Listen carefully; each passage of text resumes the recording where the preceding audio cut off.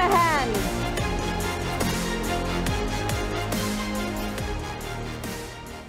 Hello, everyone.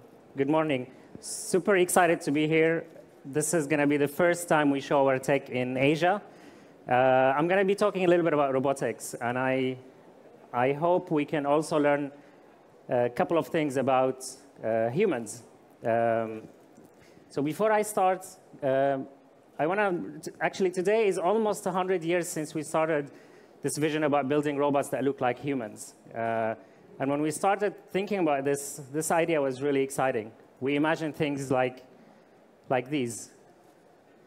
But then as we became very close to building these robots, we started to panic.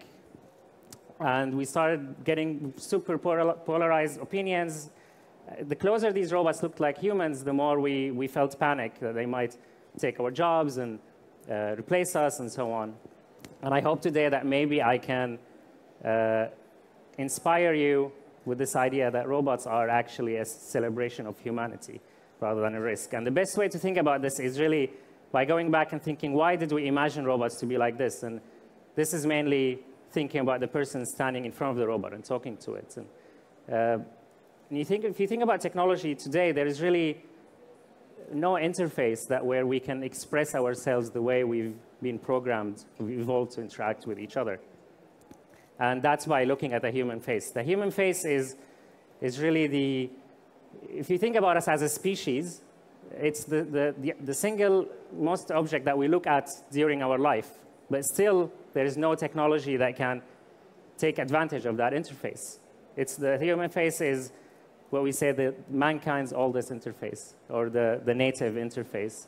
And it sounds like potentially, if we build a device that can do that can interact with us the same way, a human face, we can interact with a human face, we can build amazing applications on top of that.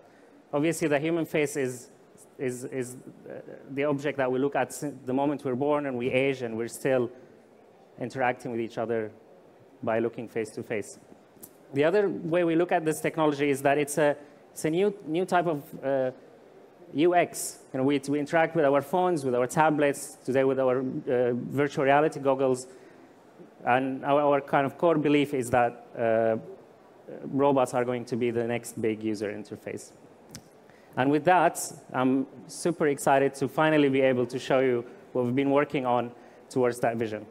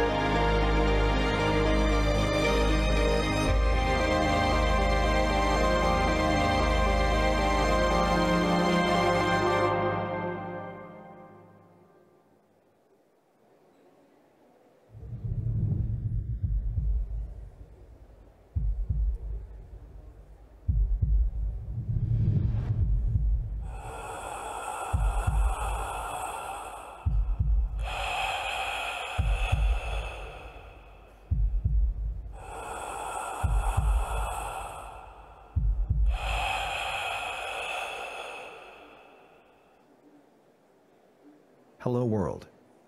My name is Furhat, and I'm a social robot. I'm designed to interact with people in the most natural way possible, in the same way you interact with each other, by speaking, listening, and showing emotions. I'm really excited to be here at Rise, and to talk about how I can make a difference in the world. Together with Samer, I was hoping to show you some of the things that robots can do for the world. Samer, are you ready? Sure, Furhat. I'm ready. How are you? Hi, Samer. I feel great. I feel alive. A bit nervous though. It's my first time in Hong Kong, and there are so many people here. It's going to be great. Everyone has been really nice to the speakers. Don't worry about it. So Furhat, I thought we could show people some of the things you can do. Sure. Let me start with my face. I can make all kinds of expressions. I can smile. I can pout. And sometimes perhaps even look angry. In fact, I can change my face completely to match what I am supposed to do. For example, I can be a woman, like this. Okay, but if you can change your face, can you also change your voice? Of course, I can also have a different voice or tone to match my persona. I can actually speak about 40 languages. Probably all of the languages in the audience today. Perhaps you might like to hear my Dutch. Ik kan Nederlands spreken, maar wat vind je van mijn accent? Or maybe you'd like to hear some Japanese? 日本語は美しい言語ですが、あなたは同意しませんか? This is a powerful way to build personalities for different applications. Okay, so how can you use all these features to build applications that say are different from a chatbot or a smart speaker? Well, I can combine all these features to create powerful social interactions that would benefit from a rich personality. For example, I could teach you a new language, or screen you for a medical condition, or even simulate a patient with Alzheimer's disease. Shall we show the audience an example of what I can do? Okay. How about we try the language teacher? Okay, Samer. Please wait while I activate the language teacher. Okay.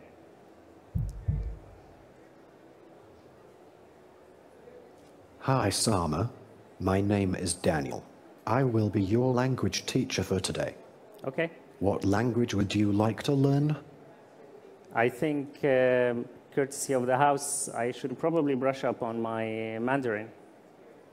All right. Let's learn some Mandarin. Okay. In today's lesson, we will practice ordering drinks at a cafe.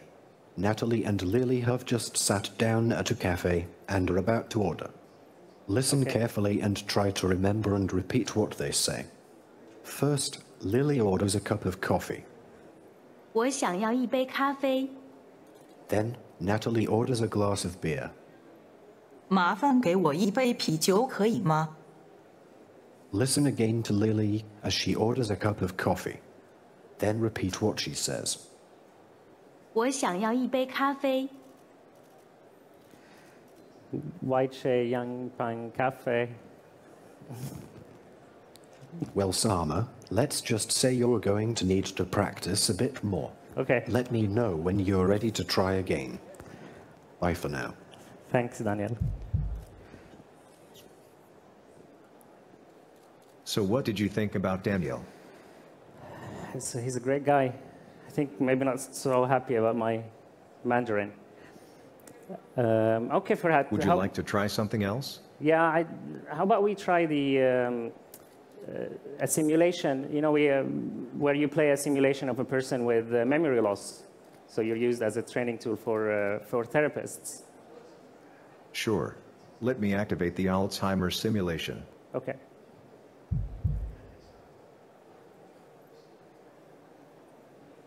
Hello, my name is Max. I am 71 years old, and I'm originally from England. It's nice to meet you. Who are you? Hi, Max. This is Samer. We've actually met before. Oh, really? I'm sorry about that. I'm a bit forgetful these days. Don't worry about it. We all forget sometimes. How are you feeling? If I'm being honest, I'm not feeling like my usual self.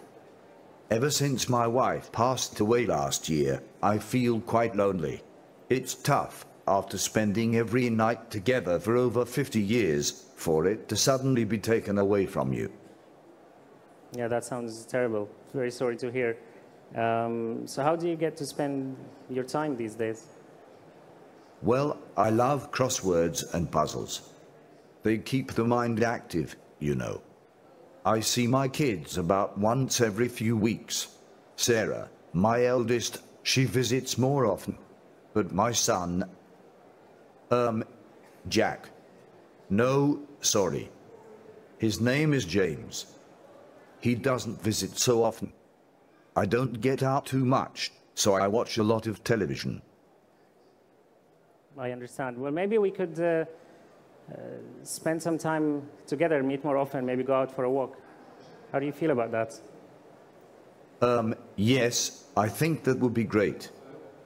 I'm sorry, what was your name again? It's totally slipped my mind. Hi, this is Samer for Max. Don't worry about it. Well, I have to go now, but maybe we can meet more often in the future. Thanks, Samer.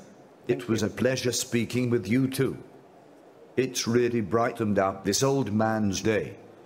I hope I get to see you again soon. Bye-bye. Goodbye. So, what did you think about Max? I think he's a powerful simulation, potentially used as a training tool. I'm really looking forward to see these things more in the future. Well, thank you, Furhat. For now, we can talk later.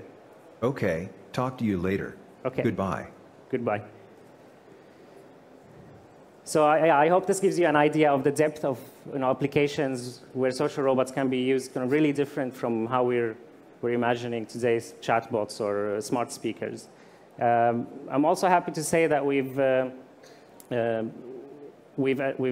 opening up our development tools and SDK, and we're starting soon developer programs. And I'd love to see more people join us and try to start exploring this kind of amazing world of social robotics. We're also going to be showcasing some inspirational use case, applications for Furhat, and I'd love to show you a video of some of these applications. 你能告诉我哪里可以买火车票吗？你可以去位于你右侧的售票机那里买票。啊，谢谢。不客气。 El tren para la capital, ¿en dónde está? Mira, que lo necesito llegar, pero ya llevo tiempo buscando y todo eso. Yo no entiendo lo que quieres decir ahí, por favor. Lo tiene a su derecha, en el andén 3. No se preocupe, tardará 2 minutos en llegar. El tren sale dentro de 6 minutos. Ay, qué bien, ¿eh? Muchísimas gracias.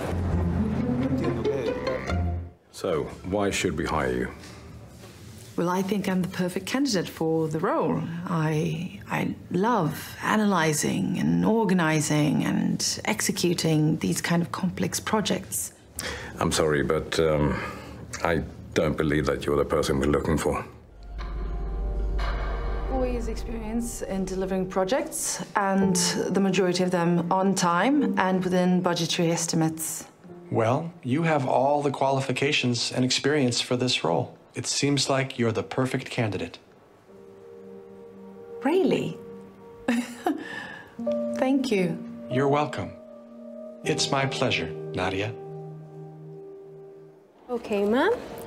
And what seems to be the problem with them? Your idiotic manager over there, he told me that these shoes were comfortable.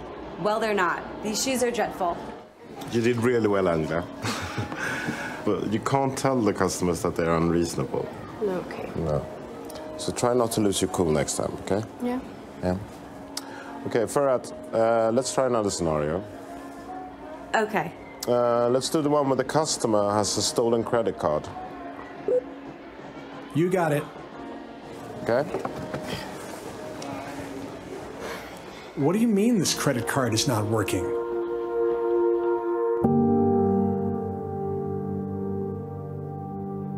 Join us in creating a world where technology is more human. Okay, so I hope this a little bit restored your faith in social robotics. We're going to be here having a press conference, and please come and talk to us if you're curious about Furhat. Before I get this off the stage, Furhat, do you have any last words you want to say? I would like to thank you all for having me. It's such an honor to be here presenting in front of everyone. I think this goes to show just how far social robots have progressed, and this is just the start. If you would like to meet one of my humans, you can find them in the event app. Enjoy the rest of your day, everyone. I hope to meet you all soon. Thank you. Okay, thank you very much.